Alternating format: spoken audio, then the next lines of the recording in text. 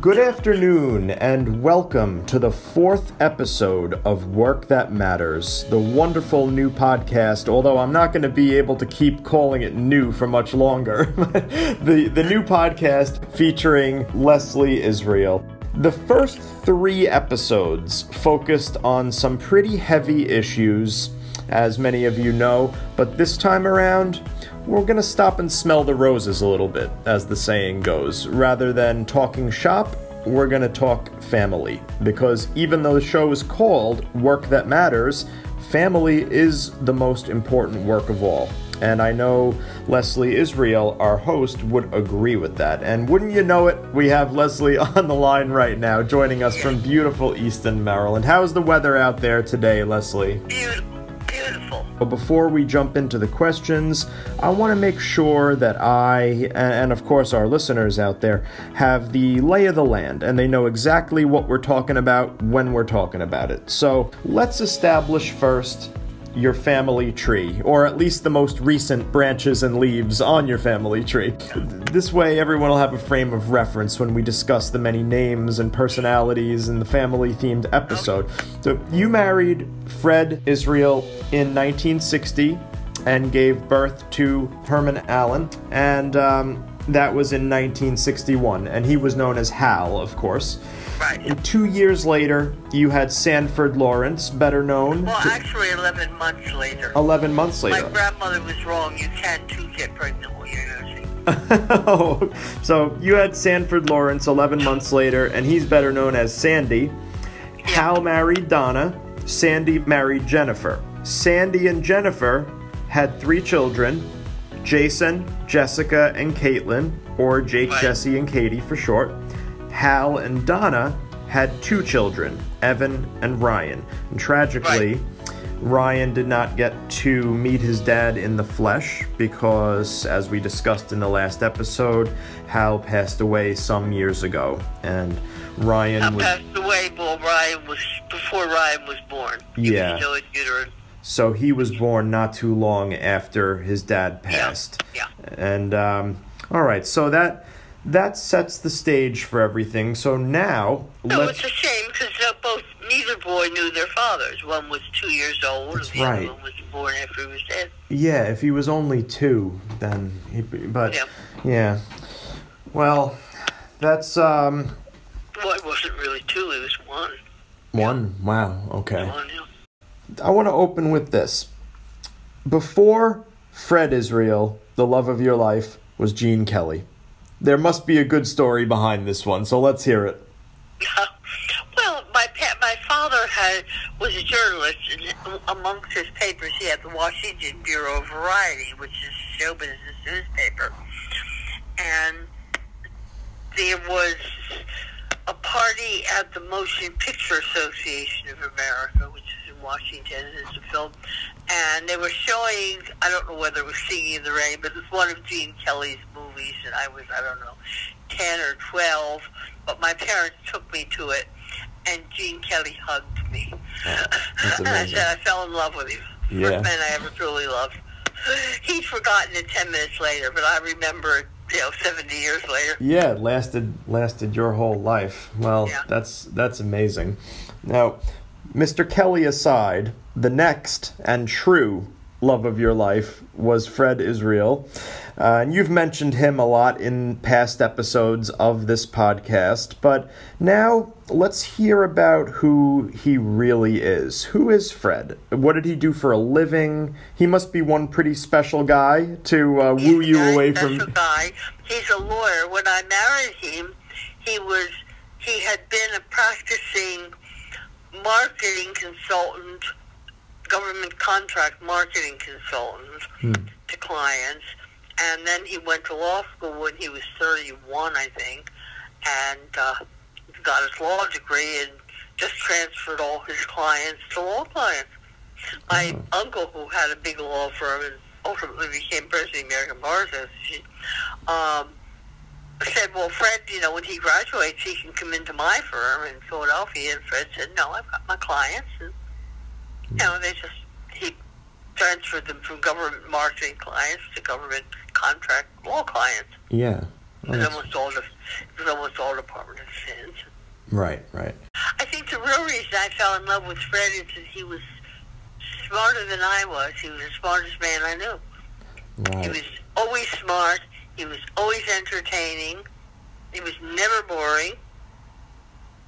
And, of course, I thought he was sexy. That's an important part of it.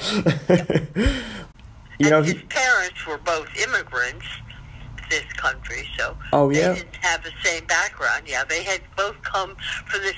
They actually came from the same village in what was then the Soviet Union, but they really, I guess they probably might have known one another, but they hooked up here in the United States, and that's when they got married. That's interesting.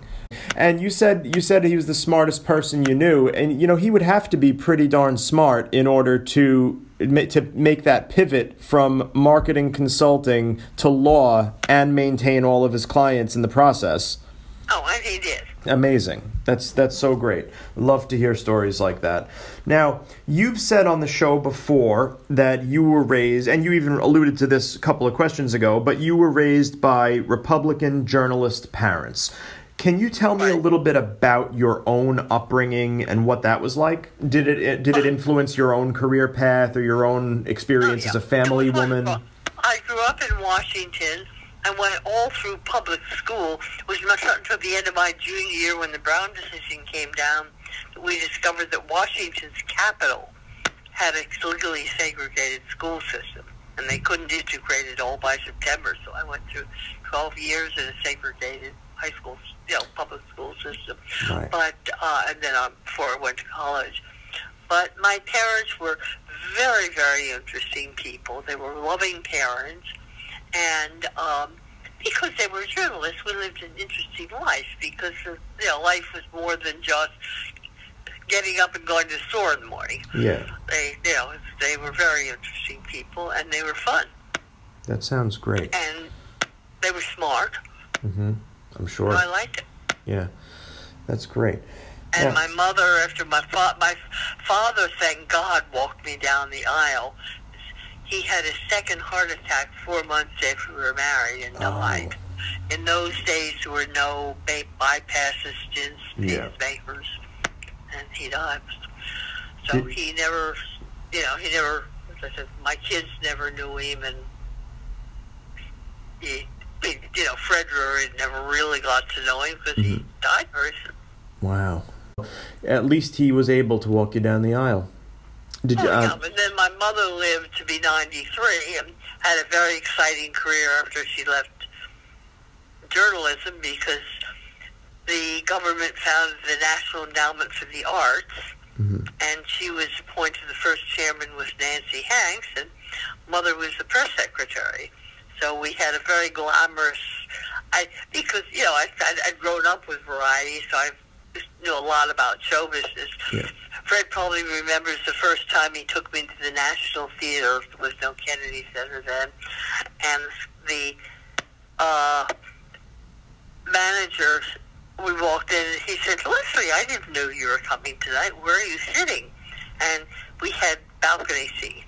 And Scott said, you can't sit there. And he put us in the house seats, which are on the center aisle. But, Fred was fascinating and still is. I'm never regretted it. Yeah.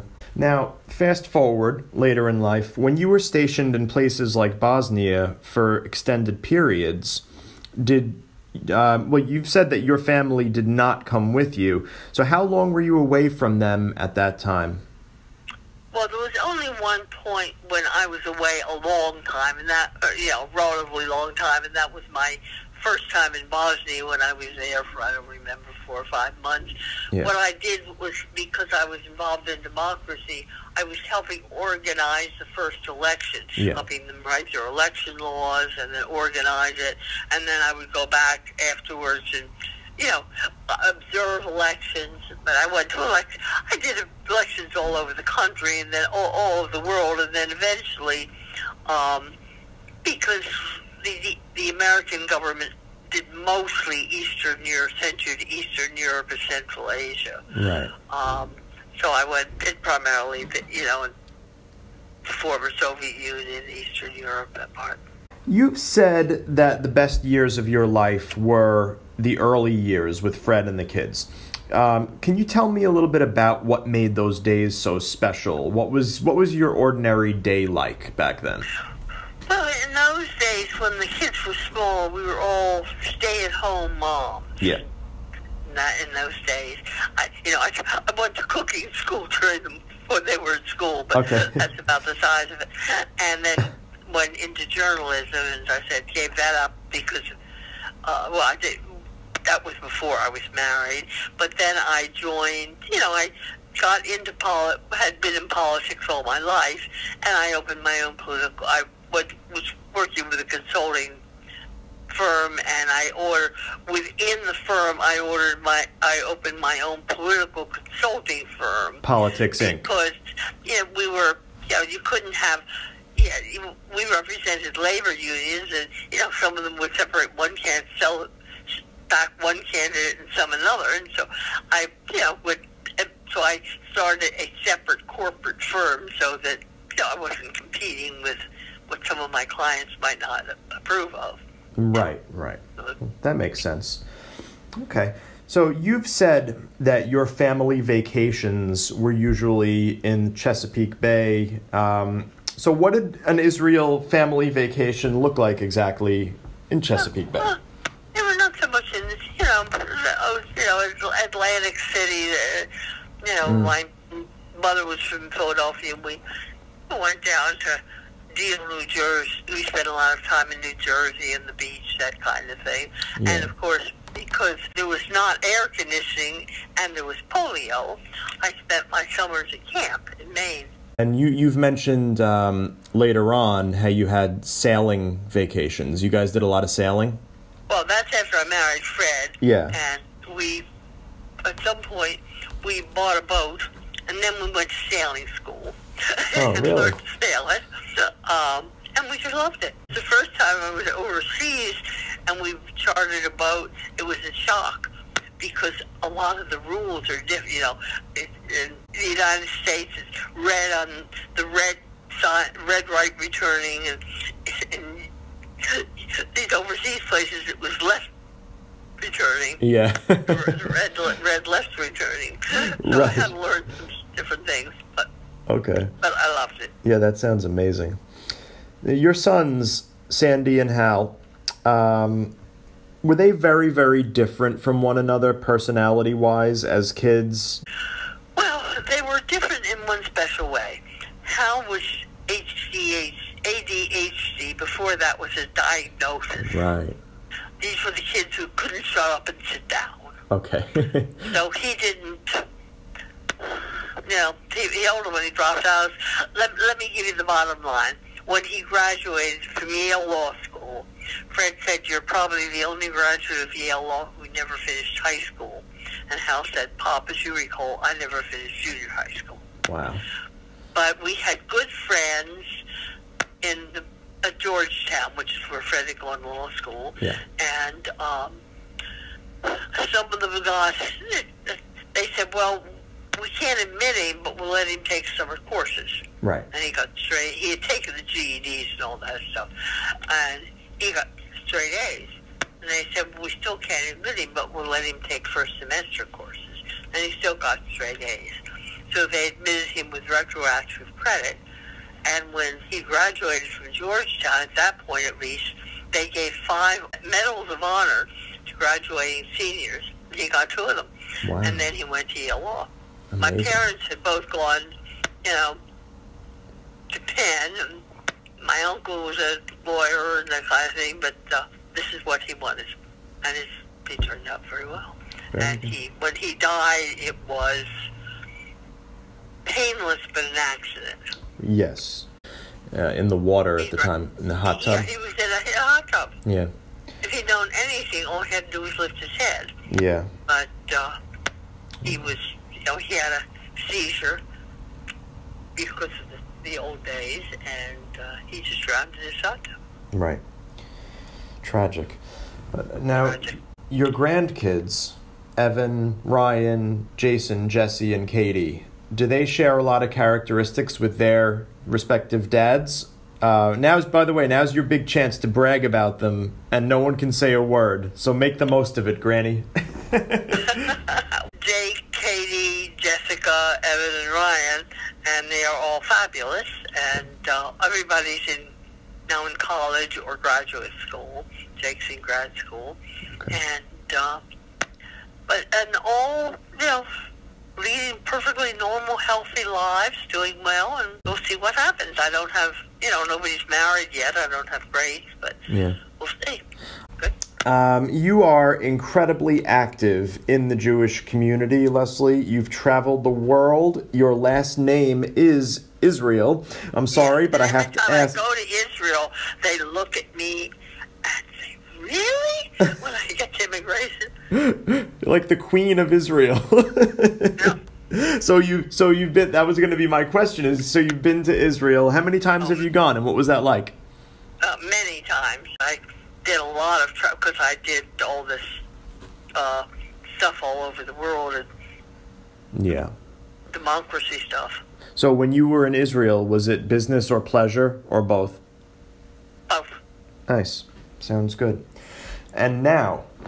And I was involved in Jewish organizations, and I had board meetings, and, primarily the Anti-Defamation League, and we would have a lot of meetings in Israel.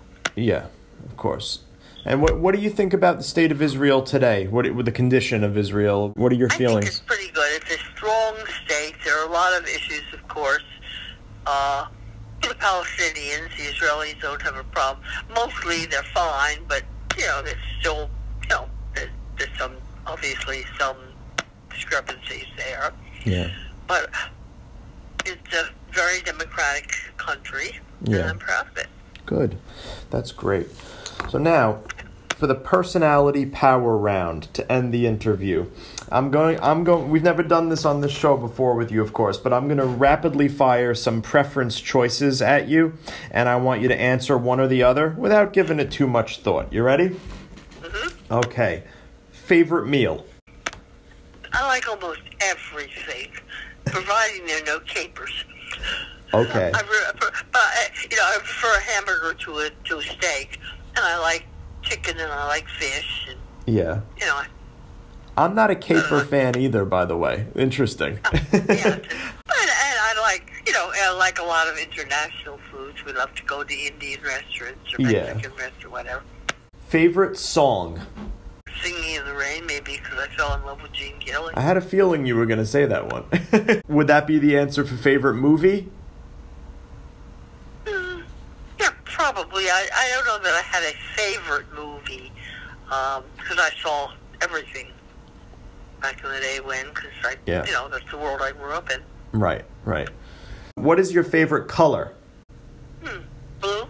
Blue? I don't know that I have a really, really favorite color. That's what popped into my head. Right. Okay, sailing or skiing? Sailing. Bill Clinton or Barack Obama? I'm a big Democrat, so I like them both. Yeah, okay.